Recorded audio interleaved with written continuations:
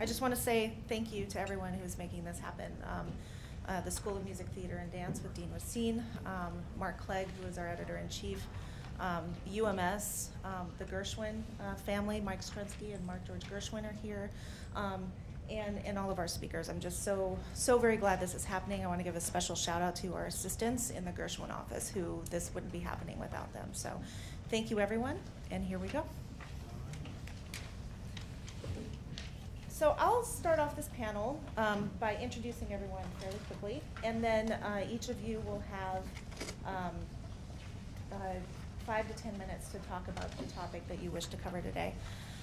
We're going to start with Rich Crawford. He's a native of Detroit. He was the Hans T. David Distinguished Professor of Musicology Emeritus at the University of Michigan.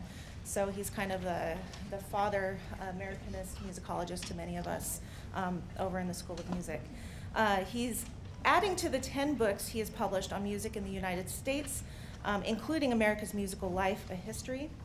During the summer of 2019, W.W. Norton will bring out a new biography that he's written, and it's Summertime, Gershwin's Life and Music. So we're very much looking forward to that. William Bolcom, he has won the National Medal of Arts, the Pulitzer Prize, and a Grammy Award for his compositions. He's an American composer of keyboard, chamber, operatic, vocal, choral, and symphonic music. He joined the faculty of the University of Michigan School of Music in 1973. He was the Ross Lee Finney Distinguished University Professor of Composition, and he retired after 35 years with us, and his legacy still lives on, especially in his collaborations with our performers at the School of Music. In 2005, his recording of Songs of Innocence and Songs of Experience on the Naxos label won 4 Grammy Awards. Joan Morris is a mezzo-soprano, and she's concertized with her husband, Bill Bolcom, singing popular songs from the late 19th century through the 20s and 30s. The latest songs by Lieber and Stoller. And she also has sung cabaret songs, both by Bolcom and the poet Arnold Weinstein. She has taught for a long time a cabaret class at the School of Music here at the university. And in 2004, she was a soloist in the performance of Songs of Innocence and Experience. And on their travels throughout the United States, Canada, and abroad, Joan and Bill frequently give master classes focusing on classic American popular song. Bill Barkhymer is from Pennsylvania, currently residing in Munich, Germany.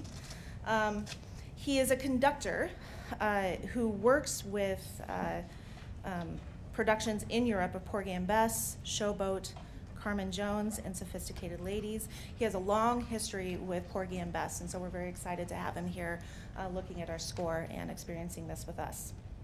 Wayne Shirley, as we've said, is the editor of the Porgy and Bess Critical Edition.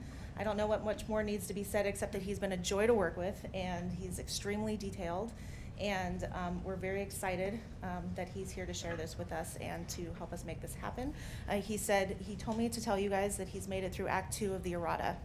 And the only person who knows what that means is Andy Kohler. And then, of course, we have Marc George Gershwin. And Marc is, he is the head of the George Gershwin Family Trust.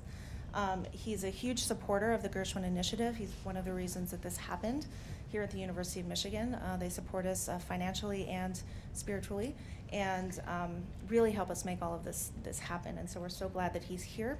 And the same with Michael Strunsky. He's Ira and Lee Gershwin's nephew, and he's the trustee of Ira's musical estate. He is, I am pleased to say, also very proud of the 5 Broadway shows brought to fruition since he's been around. He has a great relationship with the University of Michigan, and we are blessed with the help that we've received with him in making the Gershwin Initiative such a success. So all of that said, we'll go ahead and get started, and we will start with Rich Crawford. Rich, do you have a microphone? You're good. I do. Thank you very much. You should have in your folder a sheet that says George Gershwin, born in Brooklyn, and so forth. And that's, as a biography of Gershwin, as a biographer of Gershwin. Yeah, how's that? Now you can. I was just kind of clearing my throat there. As a biographer of Gershwin, I decided that the best thing that I could do for this event would be to give what I've learned about how Porgy and Bess came to be. And so what I've given you there in your packet is a timeline of the various aspects of his life that have, in my view, something to do with Porgy and Bess. One thing that is worth remembering is that Gershwin, as you're looking down this chronology, keep in mind that he was 1 year and 3 months older than the 20th century. And so that'll give you a sense of how old he was when he did such and such an activity. And keep in mind that this is a composer who lived his life as a young composer.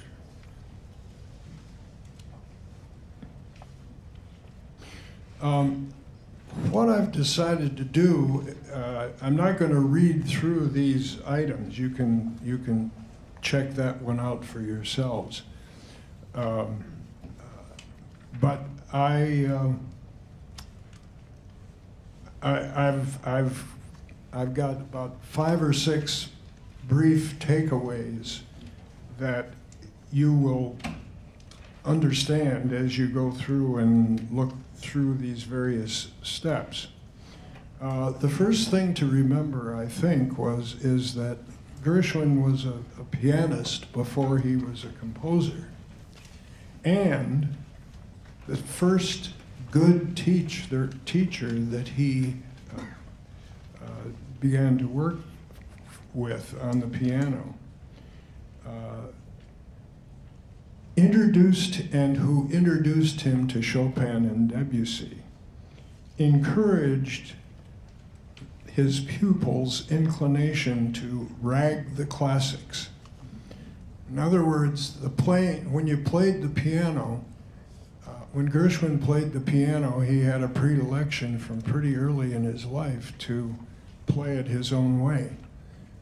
He was very much taken by popular music at the time. He was learning classical music, but he had his own way of playing the piano. And for this, with Hambitzer, he didn't get his knuckles swatted. Rather, he was encouraged to go ahead and do it however he wanted to. One thing you will note, I think, from the log, from the timeline that I've put out here, is that from 1919 to 1933, Gershwin composed the scores of 25 musical comedies, none of which are cited on this timeline. That he was known as a composer of Broadway shows, and he was very successful and persistent in doing this work, and was one of the leading people in the Broadway theater. But that's up in the background of all this, and you don't see it on my list. You'll notice 1920 writes his first blues song. 1922 he wrote an operatic sketch for a Broadway show for which purported to be a legend of African American musicians and players and so forth. So he was very interested in African American music really from the beginning, and then continued. In 1924, he composed the Rhapsody in Blue, which was an instant hit, and well, you could say it's one of the works that was one of the few works that was a hit from the moment it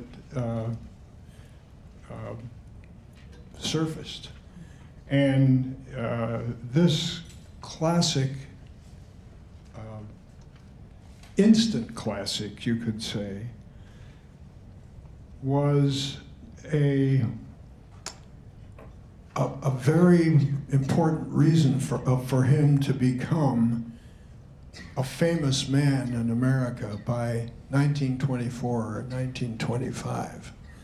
That is, he lived the latter part of his life as a celebrity, and he was the kind of musician who was in the press, and that's an important thing to keep in mind about him.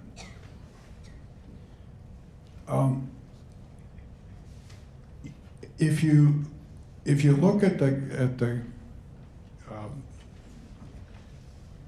sheet that I've passed around to you, you'll see that in 1927 he read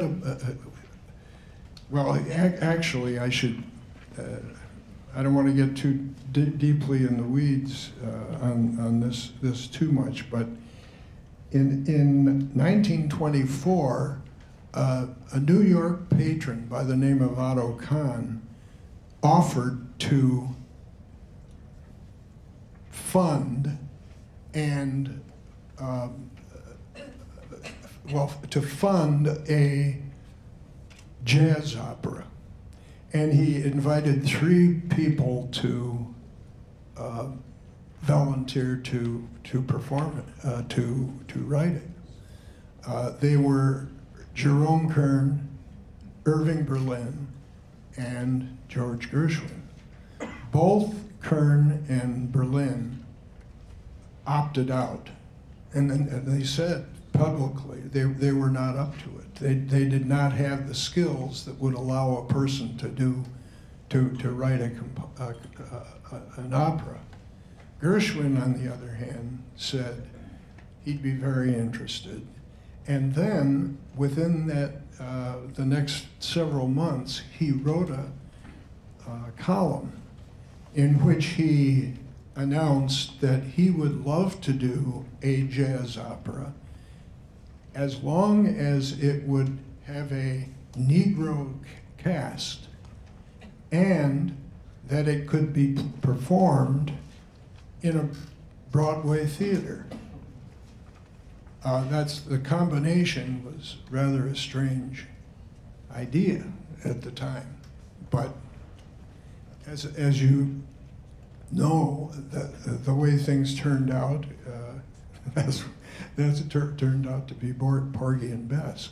Shortly after that, Gershwin read a novel by the name of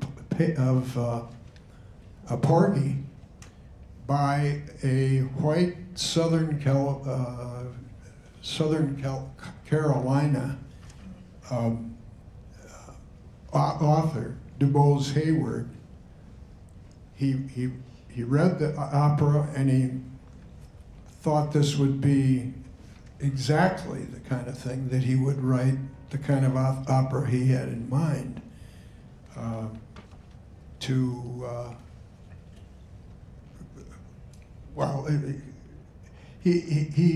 He got in touch with Hayward, And Hayward thought it sounded like a good idea. They didn't know each other. They got together. They hit it off. And then Gershwin announced, well, let's do that. And when I'm ready, when I'm equipped to tackle the composition of the opera, let's do it.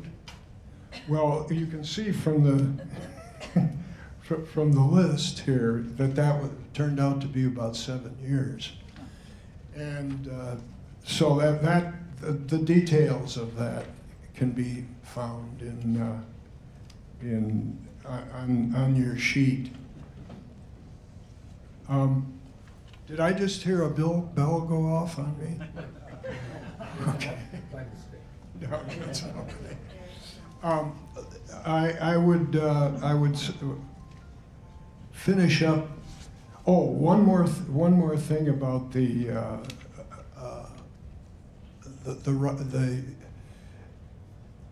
division of labor on the writing of this piece. Hayward did the libretto of the show. Gershwin wrote the music, and Ira wrote,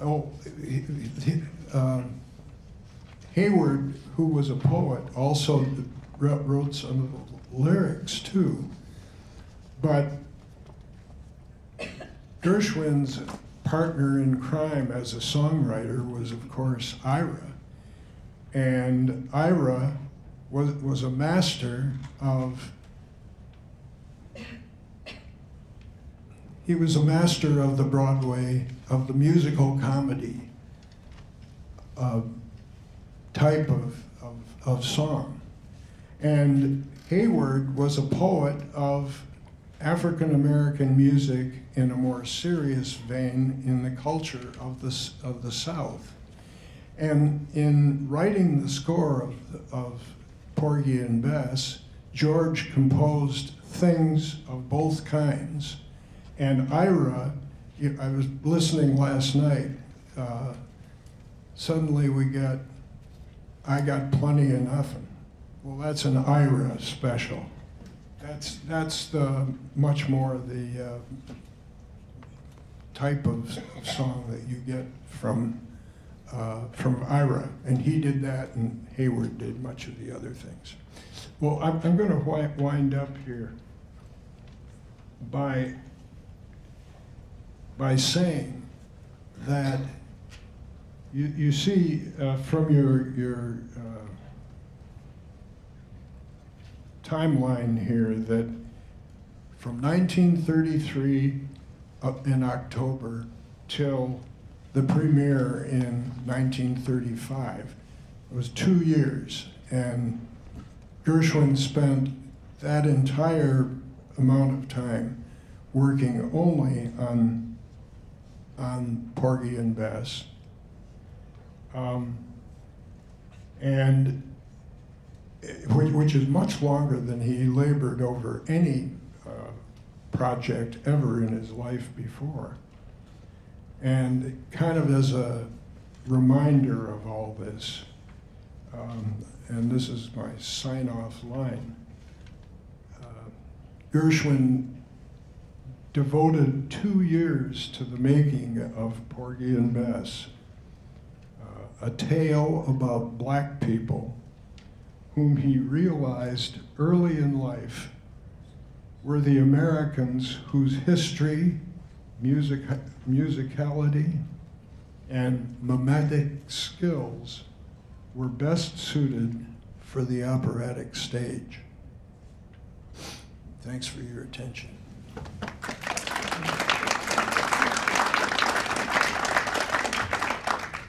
Now we're going to move to Bill Bolcom and Joan Morris, and we'll let them share the mic as they will. We were lucky enough to know the songwriter Kay Swift, who was Gershwin's girlfriend and lover for a time. We were introduced to her by Robert Kimball, Bill, when I met him, was collaborating on a book about U.B. Blake with Robert Kimball called Reminiscing with Cecil and Blake. And so I don't know what occasioned it, but he just took us and introduced us to Kay. Kay, from the very beginning, she was like U.B. He would start teaching you the minute you were in his presence. We did one of his songs, and I remember him saying to us, "You need a better ending," you know, so you'd work on that. And Kay would tell us, whatever song we picked of George Gershwin's, she would say, "Oh no," she says, "you've got to do the original tempo from the 1920s. She felt that during the Second World War, a lot of people, when they performed songs, they slowed the tempos down.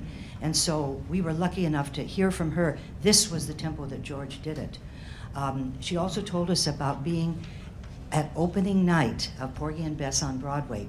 She said she was sitting between George and Ira, and when John Bubbles came out on stage as Sport and Life, he had bought a new jumpsuit, and the zipper stuck. And so he had to do his performance kind of, you know, facing away from the audience. She said she remembered putting a hand on Ira's and one on George's arm. She was so shocked, you know. But he got through the number, it all went well. And years later, Bill and I were part of a show, was it at Town Hall? Black Broadway, yes it was. This was... Oh yeah. yeah, we were part of a show, Black Broadway, and in that particular show was Adelaide Hall, legendary singer, and John Bubbles, who'd had a stroke, but he still performed. They wheeled him out on a kind of a cart with wheels, and he took his hat, and he led the audience in a kind of a call and response of, he'd sing, "It ain't necessarily so," and everybody out there would sing, "It ain't necessarily so," marvelous night. And afterwards, there was a kind of a cafe in the town hall, which we sat there and talked with him till 3:30 or 4 o'clock in the morning of the reminiscences between Bubbles and also, of course, Adelaide Hall, who was very close to all these people. And it was an amazing time. I think one of the things that we basically have to tell you is that we found a few things. Rich, I don't know that you know that the piano that the Gershwin family bought was supposed to be for Ira. And then in the end, of course, it was George who took to it. And many years ago, I was at the Coolidge Auditorium, and they were talking. It was about a Gershwin festival, and they were trying, I think, the Gershwin estate to try to act as if the last song, which he didn't complete, was, of course, "I Love Is Here to Stay."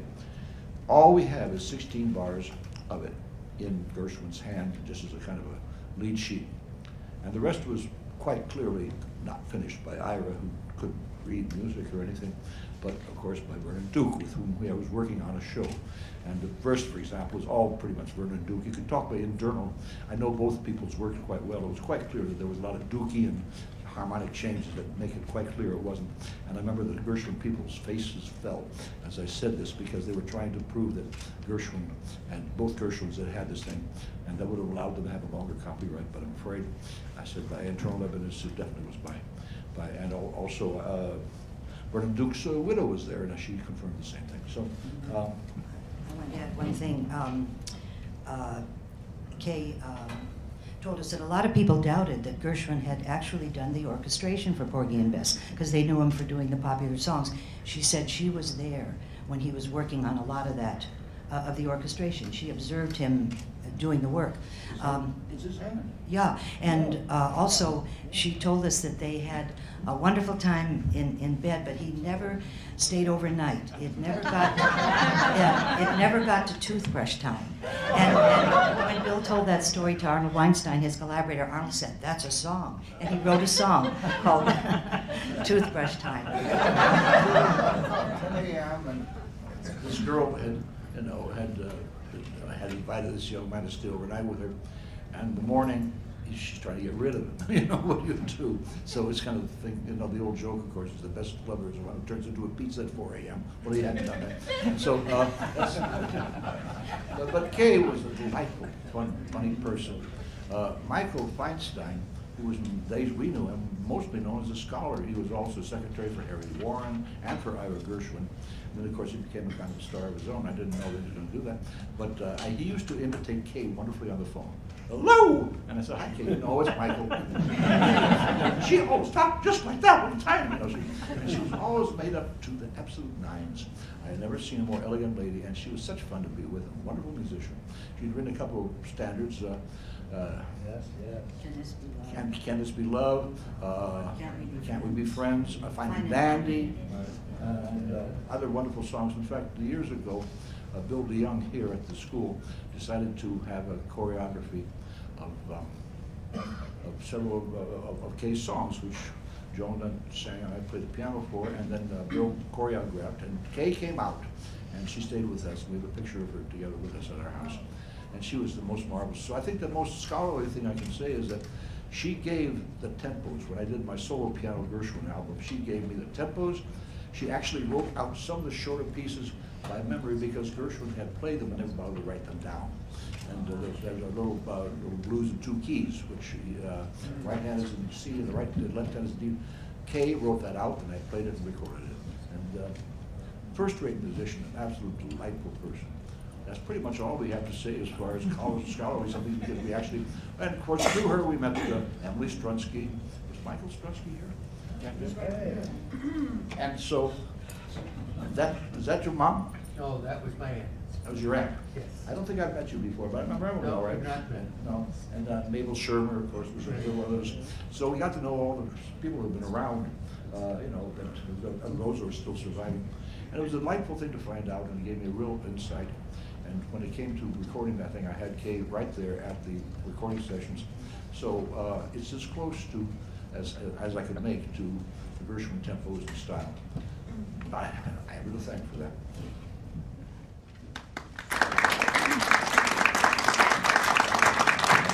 Thank you both, and now we'll move on to Bill Barkhymer, actually. He's going to take it up from there. Good morning.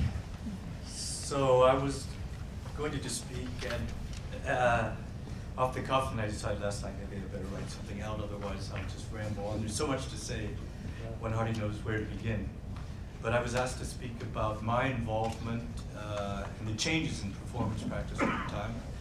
And the other subject was the reception history in the years I've been performing Porgy and Bess.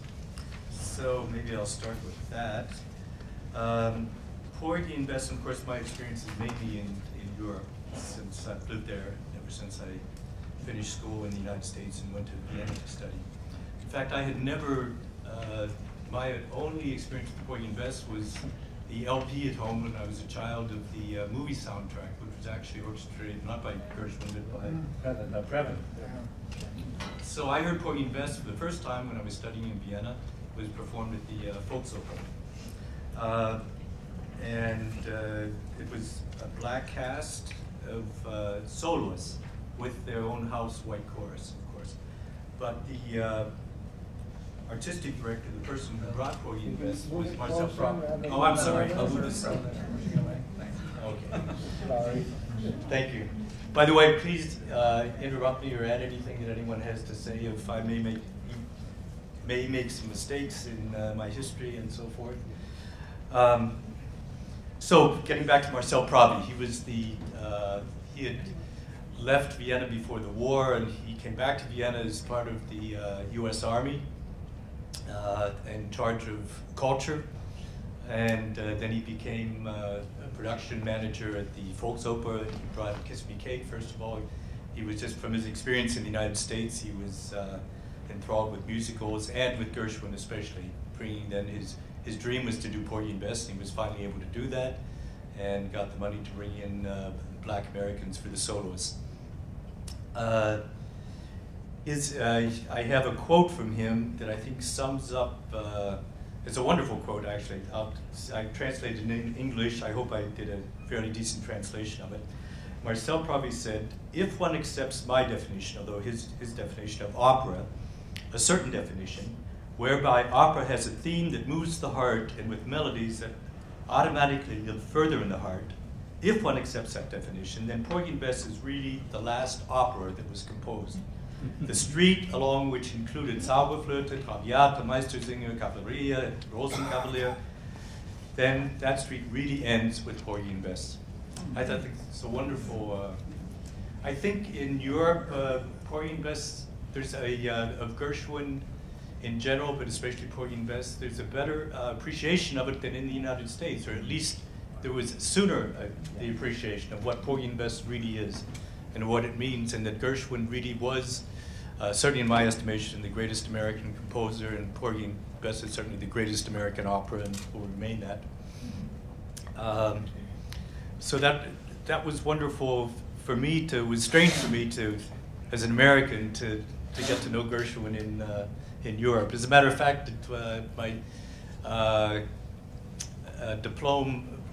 a diploma in Vienna, and at the concert that we had to give at the end, the teacher asked me to, assigned me to conduct American in Paris. And I said, oh, well, I didn't come to Europe I came to Europe, to Vienna to study European music, not American music. And so I ended up with conducting the Freischütz Overture, which isn't nearly as interesting or as long as American in Paris. I'd have probably had the longest thing in the program with American in Paris. But I was too young to know better back then. So I am rambling here. I'm not totally off script. Getting back to the reception history, my experience has been that the most enthusiastic audiences in Europe, all the audiences in Europe are enthusiastic with Porgy and Bess. The Italians are probably more reserved, especially the open night audience, even for their own Italian operas. But the German audiences in general, I think, are the most enthusiastic. And I will say we performed last year in Tel Aviv, and they were very similar to a German audience in their enthusiasm and how they, with their applause, how they reacted, and the curtain calls and all that sort of thing. What has changed over time is that the German critics, especially the German critics, now think that our production is a traditional production. And the German critics think that the story is really, they only think of it as a story about race. And they feel that our production, a traditional production, is lacking in what they call Sozialkritik, social criticism. So we run into that an awful lot, not from the public, it's always in the press. I think the press is, well, reviewers get tired of saying the same old thing. We know that from the United States too, I suppose. Sorry, I'm getting away from the microphone. And there are other aspects that I'll let Marc and Mike talk about later about the change in when Europeans present their own productions of Porgy and Bess, of how European directors present it. So that's another story in itself that I'll leave to them. And I will go on about the performance practice, which is also a very involved thing. It's a difficult subject to begin with because George composed Porgy and Bess as an opera, and that ended up being given in a Broadway theater that didn't have a pit, well, obviously bigger than the Broadway pits today. They pit, as Wayne was telling me, there were 43 musicians in the pit. 43, which we consider today an absolute minimum. I think I had, when we performed in Amsterdam at the Carré Theater, there wasn't room for more than 43. And that's really an absolute minimum of what you have. But George would have been thrilled, I'm sure, to hear it performed by a larger orchestra, that the way it can be done in opera houses in the United States and Europe today. And you'll hear it tomorrow night, of course, in a concert version with a full orchestra of, I think I saw 12 first violins up there, and of course the full wind section. At the end of the Broadway run, they even reduced it already towards the end. Wayne said before they went on the tour, they reduced the orchestration, in fact, and the string section. There was one clarinet less, there was the tuba was left out, I think. Tuba was left out. It went from 3 horns. 3 horns to 2 horns, and maybe a trumpet. To 2 Yeah, trumpets, yeah. right. Yeah. Out of necessity, I suppose. Yeah, they could. Wayne, could you take the mic, please? Okay. Yeah, it was that or close the show, you know. And they basically almost halved the string section. They kept having 2 double basses for some reason. We know that because in the part, the people, when the first production traveled and it got to, I think, Pittsburgh, and the 2 double basses signed as the Bohemian Twins.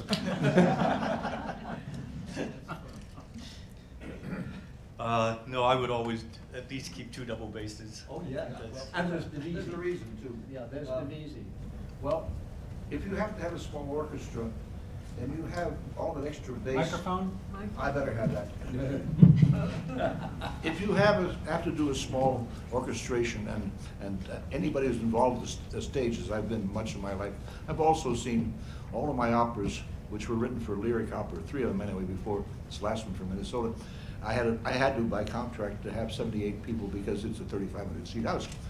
But in other places, I had to make, or had made, 30 player reductions of, say, The Youth on the Bridge and also A Wedding, because of the practicality, because most opera houses in the United States, the smaller ones in Virginia, only hold, or the one, say, in Santa Barbara, can only hold 30 people in the pit. And if you have extra double basses, the upper partials of those basses will make the string section sound bigger. That's why it's good to have 2. Yeah, Thank you. Yeah. Thank you for that. That mic in that position isn't close enough. It's sad that those mics have to go closer for us to hear it. Bring the mic closer. Yeah, it's just like Closer to us, okay. Yeah, we can't hear you. Swallow the mic. I won't hold it. I did that in Hamburg on television last year, and the American sitting beside me finally took the mic out of my hand because I was talking. And held it in front of me so that I wouldn't move around with it. Anyway, so in the 40s, then we know there was another production. I don't know what the orchestration was. I'm sure it was a smaller orchestration, and much of the music was cut, and dialogue replaced the music.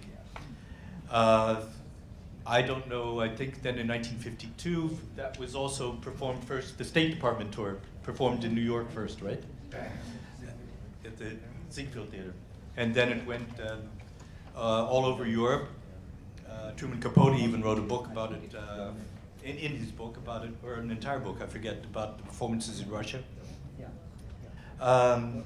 There is a recording that just came up. I don't think we had a recording before, but they were found in the archives a couple years ago at the state radio in Berlin that had never been published. It was just sitting in the archives and it's very interesting to hear what they did, what Alexander Smolensk, who was the conductor of the original 1935 Broadway production, what he did with it in 1952, which was changed a lot of things, and I'm sure tempi were different than what they had been in 1935. People tend to, I've experienced that before, people involved in original productions who don't have the final say necessarily, when they get on their own, they think they know better than the original.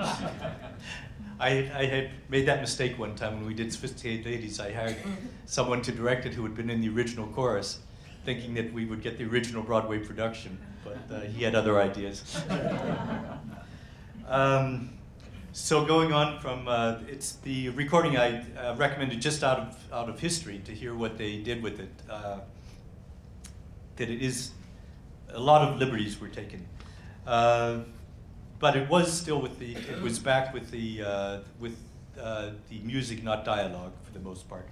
Then came the Ella Gerber production, which I never heard. I've just heard a lot of talk about it, and I've had singers that joined us later who had been in the Ella Gerber production. She added a lot of written out ad-libs put into the score, and we could never get those ad-libs out of the singers that had been in that production. They were. Does anyone know about the Ella Gerber production?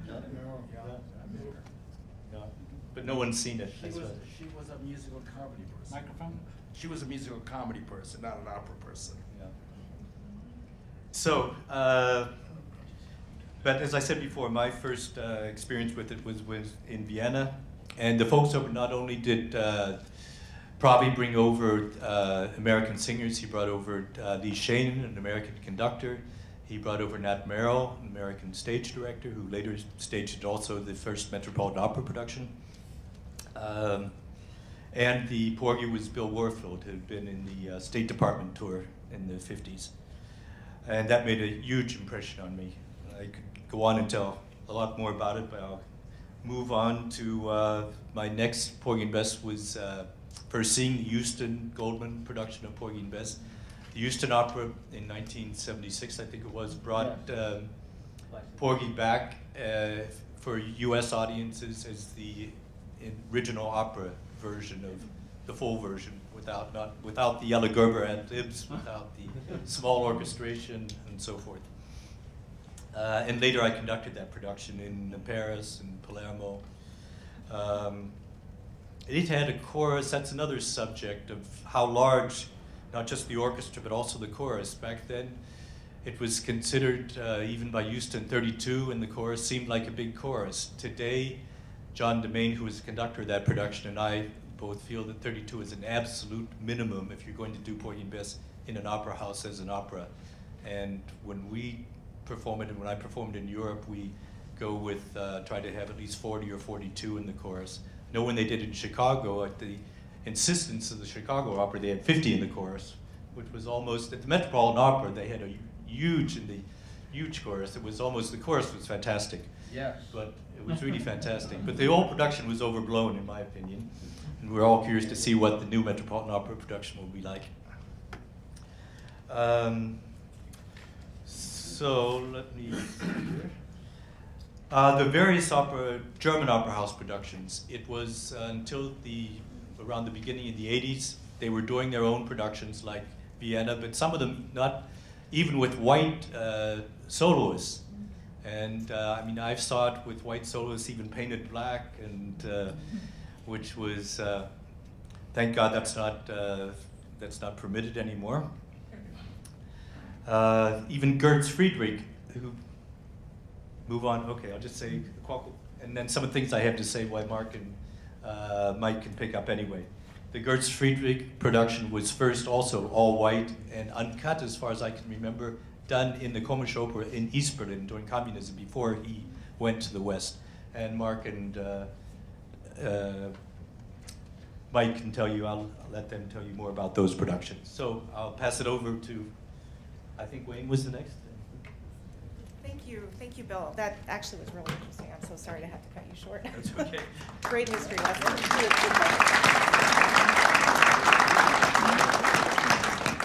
And we can ask him questions about that when we get to the Q&A. But next we're going to go with Wayne, who's going to talk a little bit about making the edition. And Wayne, be sure to use the microphone. That's right. Yeah. I'm an editor. I've been given 5 to 10 minutes to talk, and believe me, 10 minutes is too long to listen to an editor. What I did was, let me tell you how the idea of the edition came around. I'll start. About 30 years ago, an English reviewer in Opera, the English magazine, which is the most respectable English magazine about opera, said, reviewing an European production of Porgy and Bess, that Porgy and Bess was perhaps the opera closest to the center of the repertory of which there was no published full score. That was 30 years ago. 15 years ago, there was still no published full score. If you did Porgy and Bess, there was a rather good rental score. I was told there was a terrible set of parts, but I never saw that particular set of parts. But you could get, I won't, there were wonderful performances of Porgy and Bess done from that rental score, but it was not in libraries, and it had never been edited the way, let's say, a Puccini opera, when they published the full score, and boy, they got the full scores of them out pretty fast, was published with a full set of people who were used to publishing opera scores. I think I'd better go back a little bit. Full score equals score that not only has the singers and an accompaniment that the piano can play, it tells you what the second oboe is playing and what the trombones are playing, and it gives you all the parts. And I call that a full score. So please forgive it if that's the first time you've heard orchestra score called full score. Anyhow, there were no, Ira, in his, towards the end of his life, said to Robert Kimball, who was the advisor, sort of music advisor for the Gershwin estate and so forth, said to Robert Kimball, "We must do right by Porgy and Bess," because there was no sort of official edition. The disputes broke out as to, well, those ad-libs you talked about, are they really a part of it? Who really sings lines towards the end of the show where traditionally things that were ascribed to Mingo were suddenly taken by Mariah, and the Mingo and the Mariah glared at each other. And so I was asked, finally, they chose me to make the edition. And what I did was I looked at the various sources, most of them notes on paper. There was a nice typescript libretto, and listened to recordings, early recordings as well. And I wrote the thing out afresh because you have to look at every single note. And and the changes from the Porgy you know are minuscule. They're very small. Porgy and Bess is the same show. I like to think of what most editors do to things as, you've been to a gallery and you've seen some wonderful pictures. Then you clean your glasses. The changes are tiny, but they're there. And I thought I would mention 3 of the changes I made.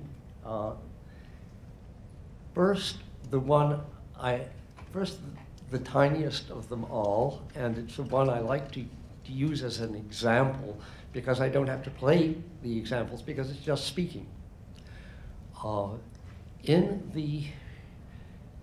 the piano vocal score, which is what you can buy now, and what everybody learns his or her part from, the mean old detective who comes in and tells Serena that unless her husband's body is buried within the week, I think, it will be taken to the medical students and, of course, dissected.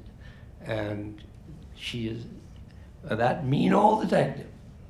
The second line he says to her is in the piano vocal score, and this is what you learn if you're the detective, and this is what you always say: he did not leave any burial insurance, which is awfully formal for somebody who really hates this part of his job. And what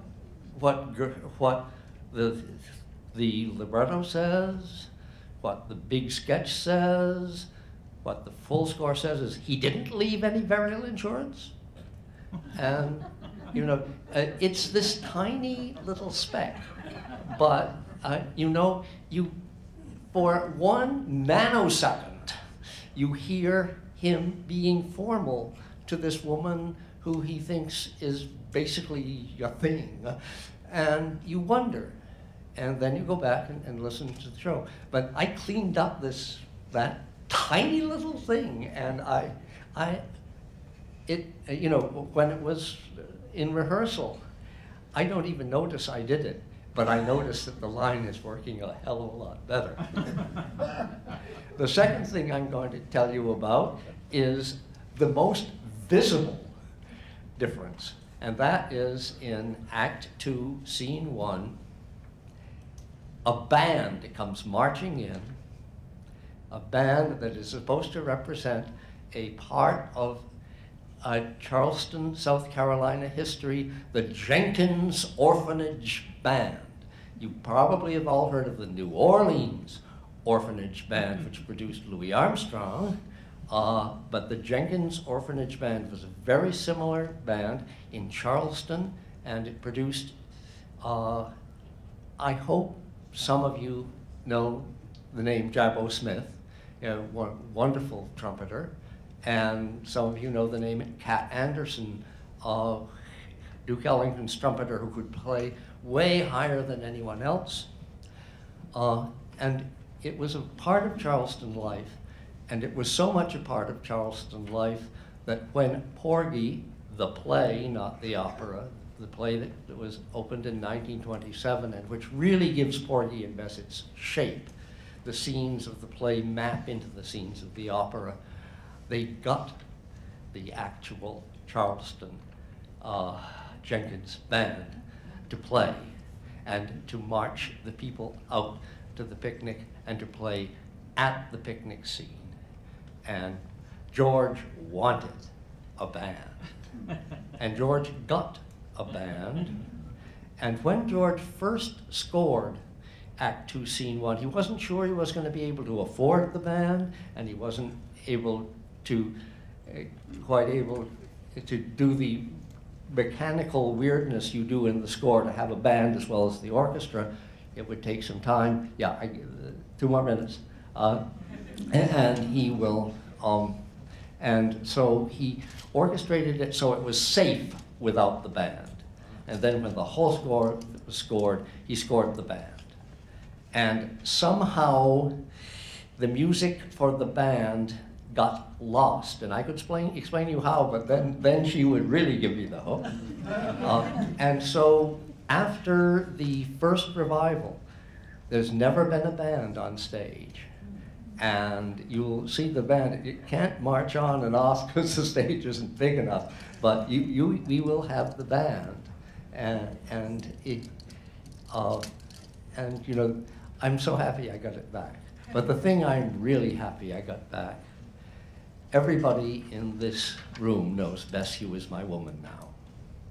And if you went to a performance, you would hear Jake say to Porgy and Bess, who were sitting there, "Bess, come on along to the picnic."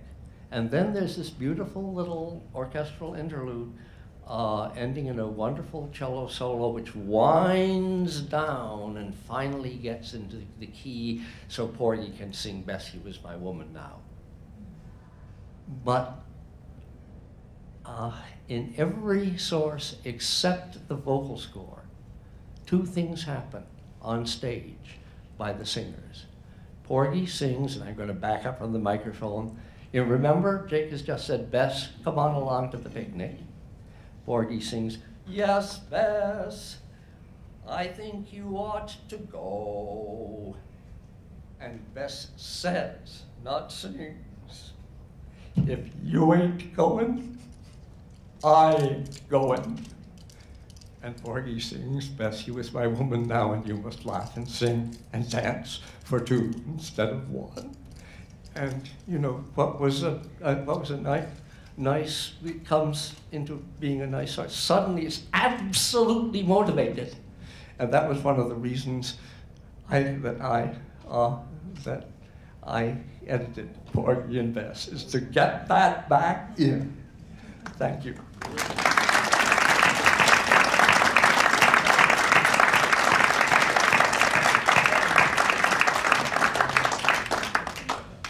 So now we'll move on to Marc George Gershwin, who has a few things to add, I think. Microphone. Okay.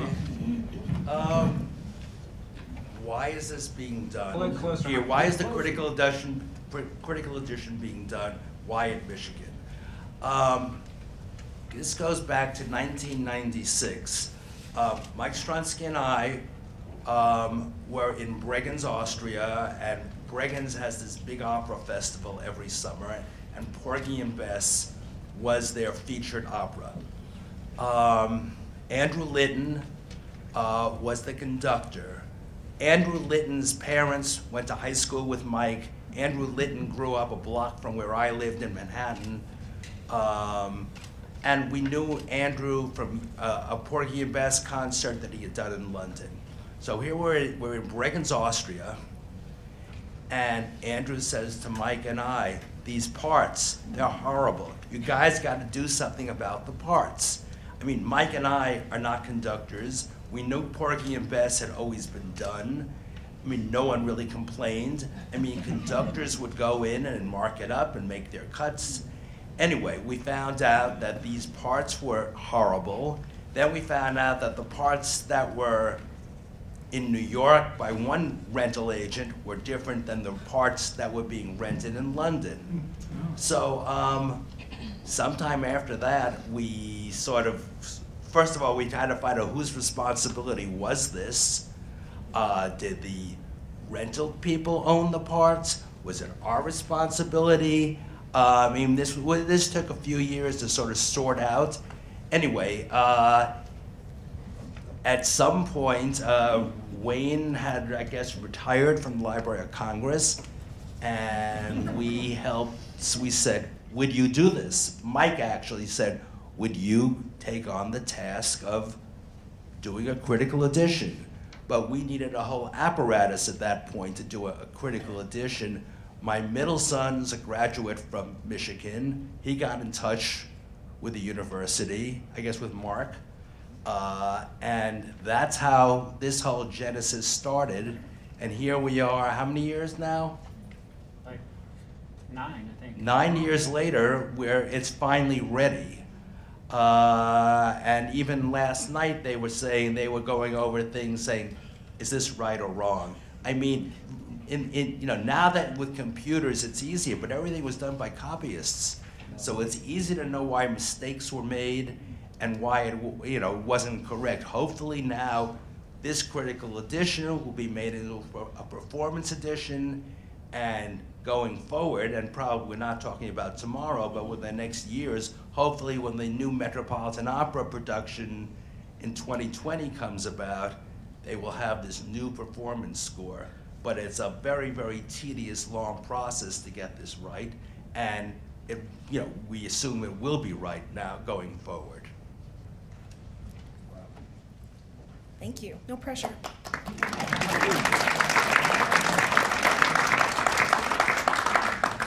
And finally, we have Mike Strunsky.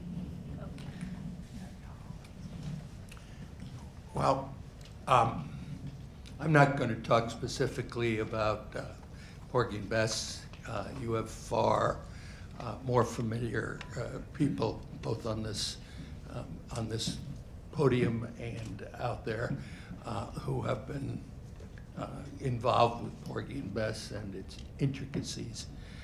So, since I'm winding up this first part of this talk, I thought I'd tell you some light stories about Ira, sort of to wind down a little bit on the highly technical stuff that you've heard, and which I don't understand. So, light stories, and please forgive me.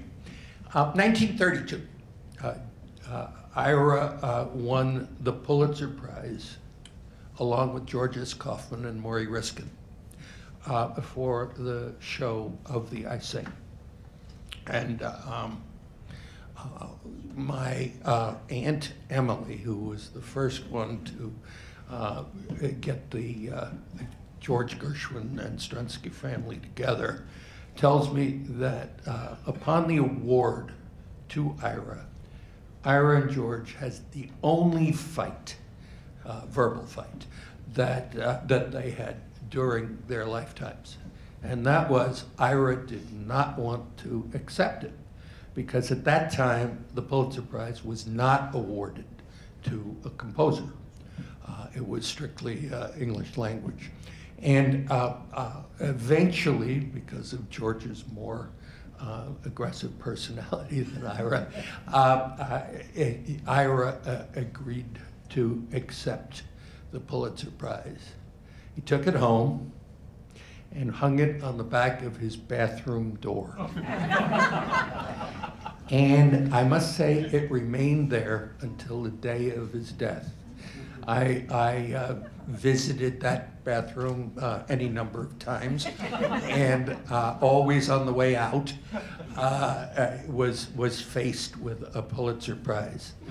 I must tell you that I'm very proud to have that Pulitzer Prize, the original, hung over my desk in San Francisco. The next story I want to tell you is about a song that Ira wrote with, or three songs that Ira wrote, which were nominated for Academy Awards. He nominated a song with Harold Arlen, The Man That Got Away. He nominated one with George. Let me go to Jerry Kern first, Long Ago and Far Away, and George, They Can't Take That Away From Me. To give you some idea of Ira's humor, when all three songs in different years were rejected, or rejected is the wrong word, were not awarded the Pulitzer, the Academy Award song for that year, Ira said, well, away with away. Because all three songs, believe it or not, had the word away in them. If you know, The Man That Got Away, They Can't Take That Away From Me, and Long Ago and Far Away. I have to tell you a more personal story, and I hope you will accept my retelling of it. I had a job in a different world, but it allowed me, because of trips to Los Angeles, to spend a lot of time in the house with Ira and my father's other sister, Leonore, who he married in 1926. And I arrived at the house about 5 o'clock, and the first thing that happened was my Aunt Leonore put a drink in my hand, probably scotch, and we sat and talked a lot before dinner. There may have been another scotch, and at dinner there was some really good wine, and after dinner was a glass of brandy, and we talked some more. Ira, by this time, had gone up to his room and had done what he always did, and that is read the newspaper with the television set on. How he did that, I don't know, but he did. So I came in the room, a little unsteadily, and somehow or other the conversation went on, and I turned to Ira and said, Ira, my favorite song of yours was The Man That Got Away. And he knocked his glasses down on his nose and he said, I'll tell you what my favorite song was if you tell me which of your kids is your favorite kid. and that put me in my place. That put me in my place. So I guess to wind this up, I just have one thing to say, and that is our love is here to stay.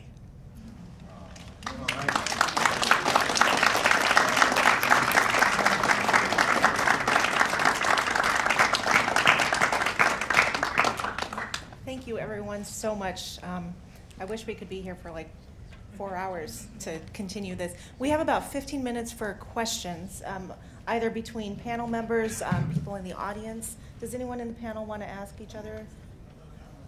I was going to add one thing. Someone told us that someone once asked Ira, which comes first, the music or the words? And Ira said, the contract.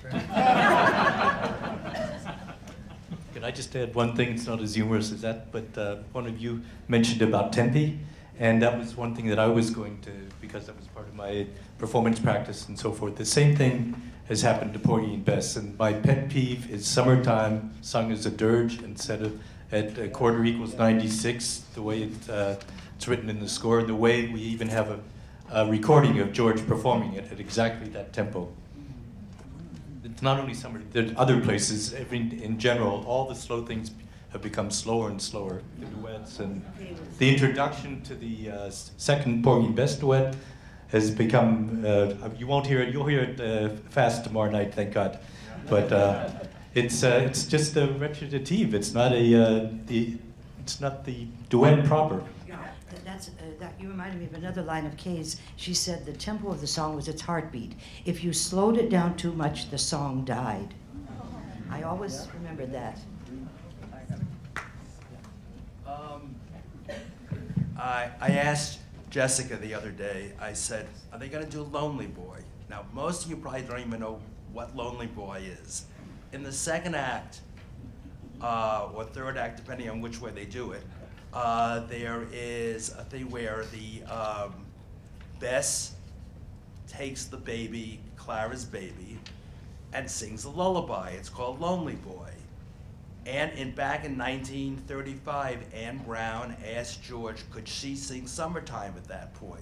So this lovely lullaby, Lonely Boy, was cut so they could be a reprise of Summertime. I've heard there was a recording of Lonely Boy, and I've heard it in concert once, but it exists. And most people don't know that there is this other semi-lost lullaby. It's a very beautiful piece. Yes? It's short. Was the duet also? Microphone? Yeah. This is microphone, Wayne? Can you guys pass the microphone around, please? Thanks. This is when Bess and Serena, Serena, who is respectability indeed, church ladiness, personified in Catfish Row, and whereas Bess is the rejected Scarlet Woman. And finally, Serena accepts Bess as a part of Catfish Row. It's tremendously moving. And yet, in the show, all Bess has to do is enter with the baby that Clara has given her as she rushes out into the storm and sing Summertime with those wonderful chords under it. And that establishes that she's a full member of Catfish Row. And immediately after that comes Porgy killing Crown.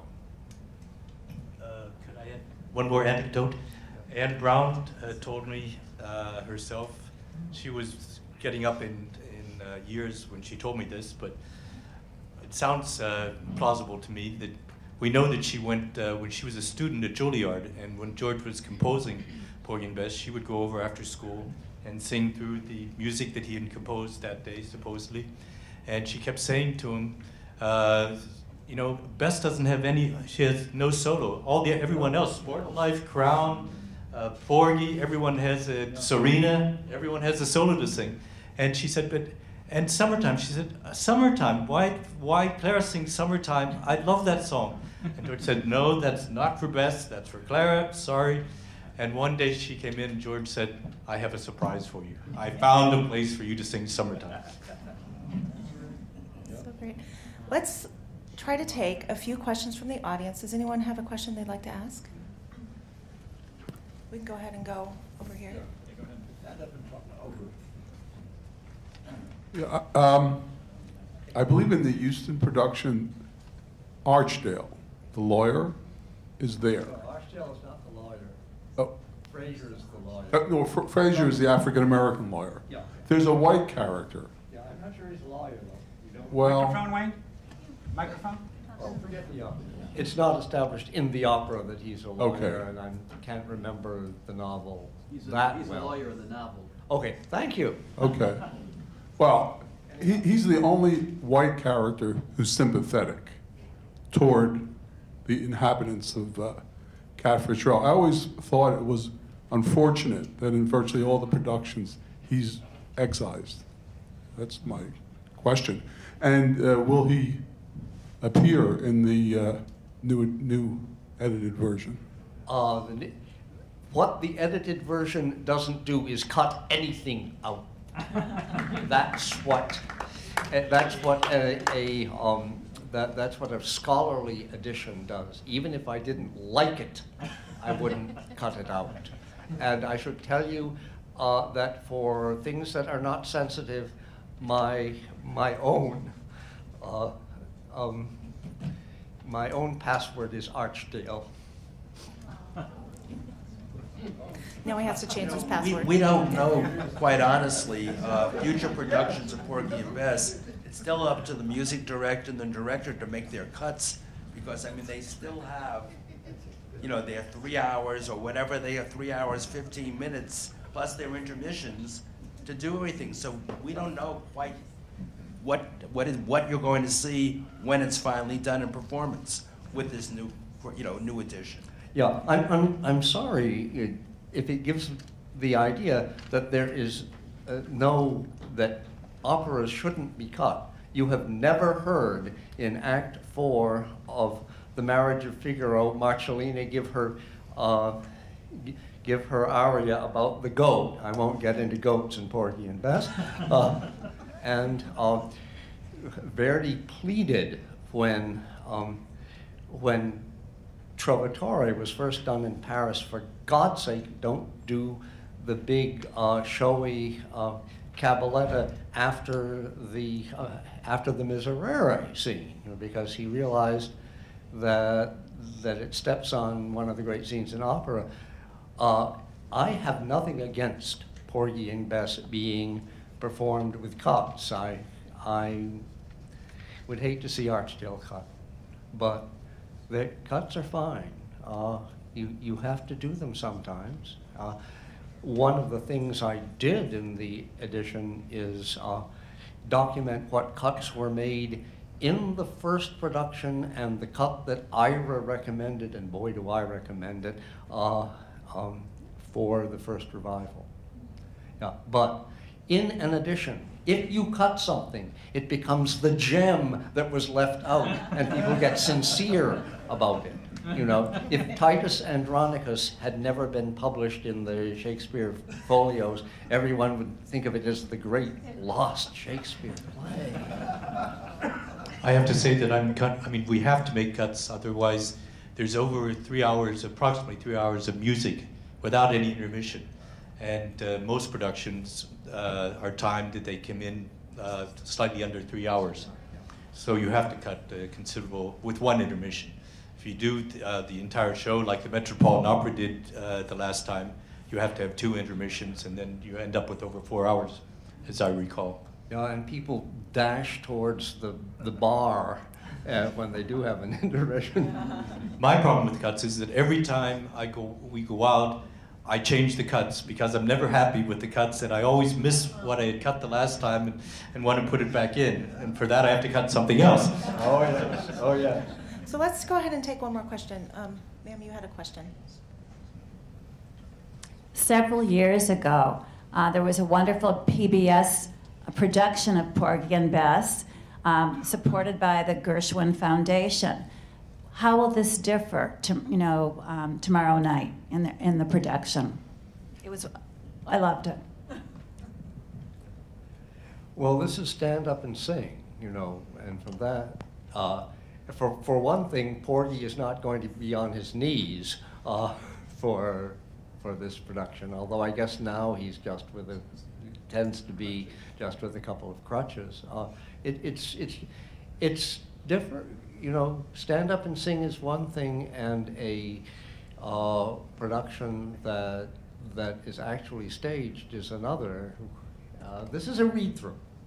This is a read-through. We pray not to find things that we say, oh dear, we should have done something else. And I think through rehearsals we haven't found that. But if you want the full Porgy and Bess experience, you won't have all of that, but you'll get a lot. Beautiful singing, and yes.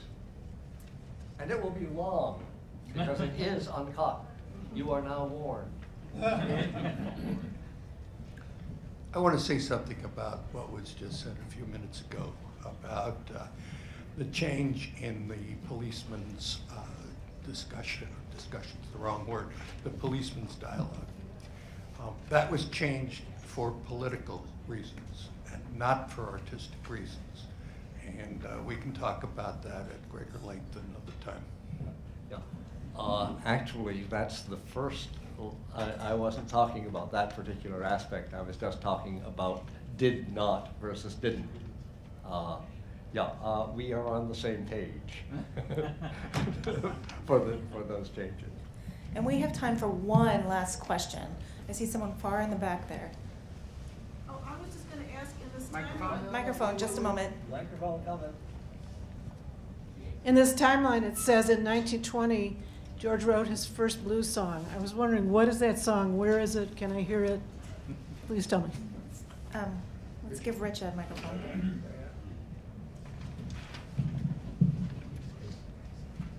It's in the one of the I think it's in the Scandals of 1920. On my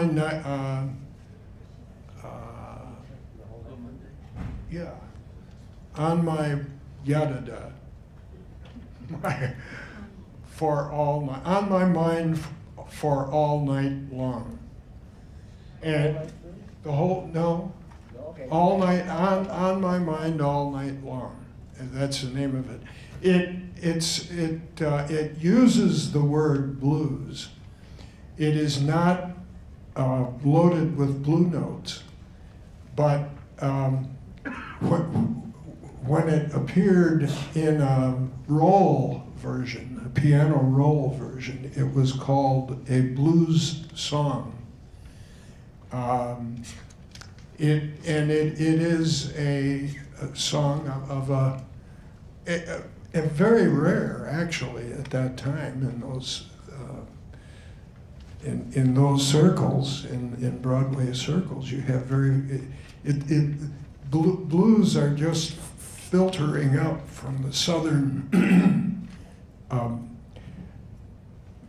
folk background around that time, and it's, I think, certainly in the year right around 1920, when it becomes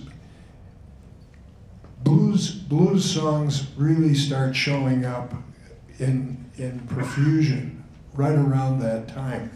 I think it was 21 when Jerome Kern set for one of his shows a